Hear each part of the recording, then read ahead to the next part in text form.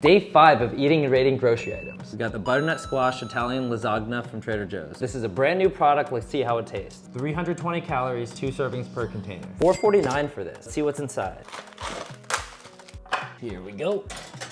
Let's do it. Now we wait. It's been 45 minutes. Let's take this out. Took it out the oven. It looks exactly like how it looked when we put it in. This is what it's supposed to look like, and this is what we got. Not bad. We gotta see what it looks like inside, right? Yeah.